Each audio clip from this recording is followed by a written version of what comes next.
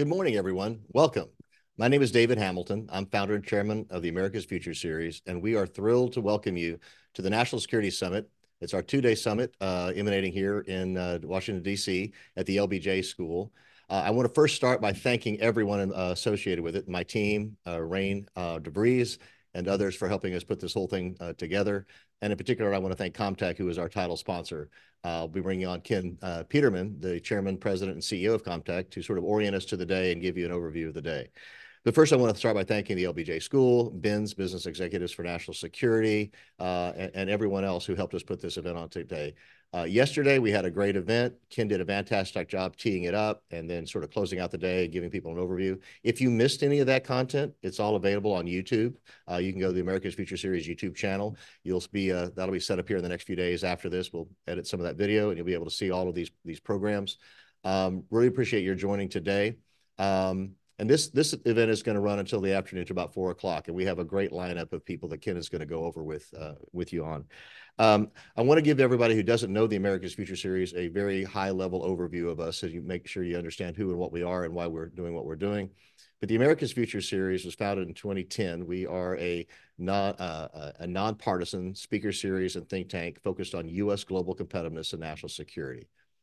We focus on, as we like to say, on policy and not politics. Our focus is primarily supporting our military, our national security apparatus, ensuring that our military are supported, that our veterans are taken care of, and America remains the strongest military, political, and economic power in the world, along with its allies. Our focus is U.S. global competitiveness and national security topics. I just want everyone to understand that we need your support, and we would love people to be involved. So if you're interested in speaking, being a moderator, a panelist, et cetera, we bring on some of the best and brightest minds in national security, advanced technologies, et cetera, like Ken Peterman, who's going to join me here right now. I want to thank Ken in particular. You have been a staunch supporter, a patron of ours, et cetera, for over 2 years, even from your time at previous companies.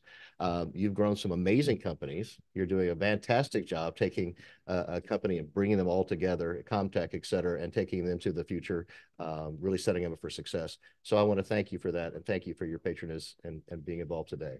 Thank you, David. We're really pleased to sponsor American Future Series. These are really thought-provoking events. You bring together industry leaders, academic leaders, government and political leaders. You bring forward technologists, and the conversations are thought-provoking and compelling in so many dimensions. So we're really pleased, and I thought we had a great day one. I'm going to recap it in just a minute, but let me just maybe introduce myself a little bit. So Ken Peterman, Chairman, President, and CEO of Comtech. We are a leading technology company across space, satellite, network infrastructures, making smart enabled networks that can connect the unconnected and really change the world. We've been a technology leader now for 50 years, differentiated technology expertise with hundreds of patents. We have equipment deployed in over 200 countries. We support some of the most important calls people ever make. We're a 911, next generation 911 provider across a number of key states. And we geolocate the calling device. We route it to the appropriate public service answering point. And then we service and handle the call. We help the operator take the 911 call and make sure the first responder, the best responder, deals with that call and handles it. So we handle that side of our business. And of course, satellite communications and geospatial imagery, we're very involved in new space, next generation satellite and ground infrastructure technology. And that is a market that's changing very rapidly, and we're very proud to be leading the way. It's not just about the technology. It's really also about what the technology can enable. The technology can make the world a better place. The technology connects the unconnected. The technology it democratizes access to data. And when we democratize access to data, we enable people to, through the connections that we provide, we enable people to see how others in the world live. We give them access to education. We give them access to the global economy. And when people can see how others in the world live, it causes them, in some cases, to be dissatisfied, that they may not have the same opportunity. And it drives geopolitical change. It helps make the world a better place. A grandmother that's connected to the internet can see how people in America, people in Europe, people in other places of the world live, the opportunities that they have. And that grandmother may say, it's not going to change my life, but for my daughter or for my granddaughter, it's going to be a better way. Okay. And I think that's one of the things we're really proud to do. So we've created a culture of innovation, a culture, a kind of meritocracy where the best ideas prevail. And we're really pleased to create technology-enabled capabilities that connect the unconnected, bridge the digital divide, and democratize access to data so that the world can be a better place. And so, Ken, people who do business together tend to not have wars with each other. If they're connected and communicating and engaged, right. They tend to help each other. They tend to lift each other up. Yeah. When you have partners, in fact, when you have global partners, you realize that when they're winning, you're winning too. Okay, and it does. It creates bonds that overcome differences because we all have differences, and that's healthy. I tell you that I'm a big believer in diversity. I'm a big believer that diversity of background, diversity of thought, the diversity of how your decision calculus works. When you get people in a room that think differently and make decisions based on different criteria, it creates better outcomes for everyone. So yeah, we're really pleased with that. So yeah, and you said it right. The American Future Series, it brings academic, business, industry leaders together, but it does it in a manner that candidly and in an informed way discusses really important topics and events, and does it absent political motive or agenda. And it's one of the very few forums that I know that do that. You do a great job, and we're pleased to be your sponsor. Well, thank you so much. David asked me to recap day one a little bit. So before we jump into day two, I'll take a minute here and say that we kicked off day one with the Honorable Ellen Lord, former Secretary of Defense for Acquisition Sustainment. And she came together with Congressman Ken Calvert and his National Security Advisor, Bryn Wollicott, and they talked about the challenges in government associated with the very deliberate, bureaucratic, kind of methodical budgeting and acquisition process, and how challenging it is to unleash the innovation of our economy, the innovation of our U.S. technology and our partner technologies in an environment where sometimes the wheels of government move fairly slowly. And the technology trajectories are accelerating at such a rapid pace. So if we're going to put the best technology to work for this nation, we need to break down some of those barriers and be able to move quicker. I thought it was a compelling conversation, and I always enjoy hearing the Honorable Ellen Lord and some of the people she brings together talk about those kinds of issues.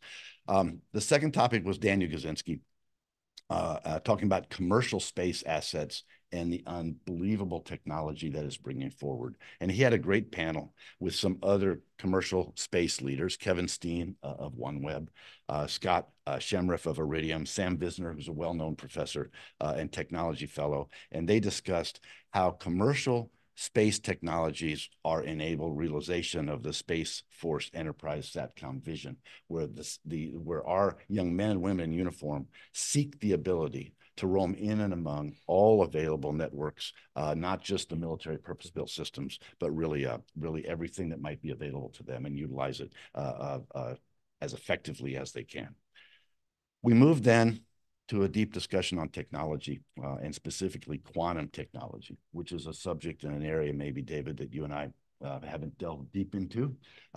Maybe over a glass of wine we should, but I thought that Kim Kreider brought together Lieutenant General Ruddigee, Dr. Mosier, Laura Thomas, and I thought they did a really great job making the technology relevant and understandable. Okay, and then of course we had Eric Fanning, who did a great job as well. Former Secretary of the Army, was interviewed by Vago Muradian of Defense and Aerospace Report, and they discussed a variety of high-level issues. And of course Eric brings his perspective as an Army Secretary, and I thought that was really valuable. Turning to day two. Okay, we have just a couple more minutes, so I'll say I'm really looking forward to a discussion of national security and privacy in the digital age. I think we all understand what that's about. Dr. J.R. DeShazo, Adam Klein, Robert of the Robert Strauss Center of International Security and Law are going to speak to that. I think that's going to be compelling. I'm looking forward to that. Secondly, microelectronics production. One of the things COVID taught us is supply chain is really critical. It's critical to the nation. It's critical to the nation's security. So a discussion on U.S. microelectronics production for national security is going to be chaired by Bong Bumahad, former senior executive service with the United States government, Adriana Elrod, Molly Just with the CHIPS Program Office, and the Honorable Ellen Schaefer, the former Deputy Undersecretary of Defense for Acquisition and Sustainment. And in fact, Trent Overhue, who's the chairman of Silicon Heartland Holdings, will also join them. So I think that's an important topic. Then around noon, our own Nicole Robinson, our chief growth officer at Comtech, will join Damon Feltman of the Space Development Agency, Ben Reed of Quantum Space, Joshua Carlson of Dauntless Space, and they're going to be talking about space, science, and technology partnering to win. They're going to move to a discussion of how government and industry partners together to really move the needle for all of us, okay? We're going to move then to topics about America's digital future, charting a path forward by harnessing technology in the current geopolitical environment. We'll look at that. We'll look at and we'll look at aerospace and defense investment. We got a really good panel led by Preston Dunlap, who's Arkenstone Ventures, but former, I think, chief architect of the U.S. Space Force. We all know Preston well. And then we've got David Caden of Blackstone. We've got Kirk Conert of AE Industrial Partners, Daniel Charnoff of Bain Capital, and Richard Wells of Insight Partners. So I think that this day two is going to be another compelling day. And in fact, all of our stuff, all of this material is going to be on YouTube, yeah. YouTube. Okay. I looked back at YouTube. I actually watched one of the sessions a second time yesterday and gleaned some additional insights. So we all have that opportunity. But David, we're pleased to be a sponsor. Love what you do. Looking forward to the day. Going to be very exciting. Well, fantastic. So we're going to cut over now to this conversation. I want to thank in particular Dr. J.R. DeStrazo, who leads the LBJ School for Public Affairs. He's going to have this great conversation, as Ken mentioned, with Adam Klein. We're going to turn it over to them. They're going to take it over, and when they come back, we'll just carry on with the day. Thank you so much for coming, and again, thank you, Ken. You bet. Thank you, David.